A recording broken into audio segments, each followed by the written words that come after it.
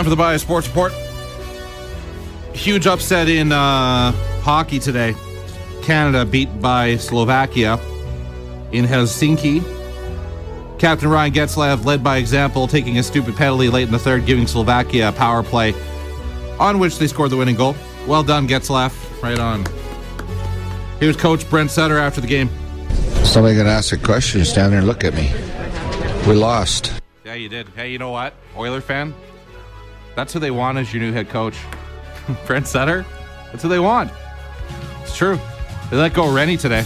I'd love to see Brent Sutter coach the Oilers. That'd be great. Rangers coach John Tortorella benched Marian Gaborik last night in the third period after a couple bad plays.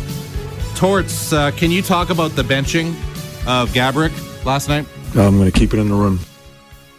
Is this the kind of effort your team needs to win a series? I'm going to keep it in the room. Are there any areas you need to improve on? I'm going to keep it in the room. I mean, I'm trying to ask some questions here, and you're not even answering me. What about you, Brian Burke? Will you answer some questions? What areas do you think the Rangers need to improve in? I think it's an ignorant question, and a gutless one, too. Like, seriously. These guys won't answer any questions. Brent Sutter, can you answer the question? Somebody gonna ask a question, stand there and look at me. We lost. I just asked him a question. He's not even listening to me. This is unbelievable. These coaches are out of control.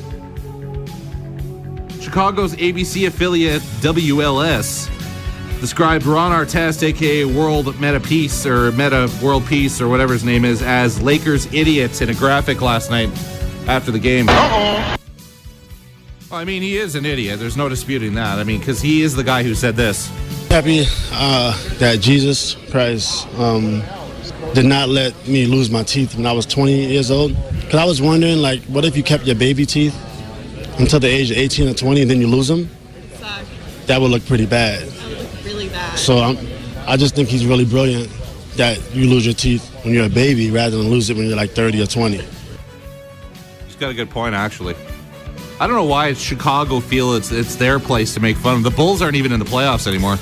They're not playing the Lakers. This isn't Magic versus Jordan. I mean, it's only ABC who owns ESPN. And you know ESPN's not supposed to be biased, right? But they are, because they're a national broadcaster. Either way, I think they're right. He is kind of an idiot. Joe Namath says Mark Sanchez is a better quarterback than Tim Tebow. That's right. Uh-oh. And then he said this. I want to kiss you. I couldn't care less about the team struggling. And he went back to his bottle. I like Joe Namath. He's a classy guy. And SUNshine Girl Krystal likes social networking like MySpace and stuff like that. What do you think of SUNshine Girl Krystal there, Torts? I'm going to keep it in the room.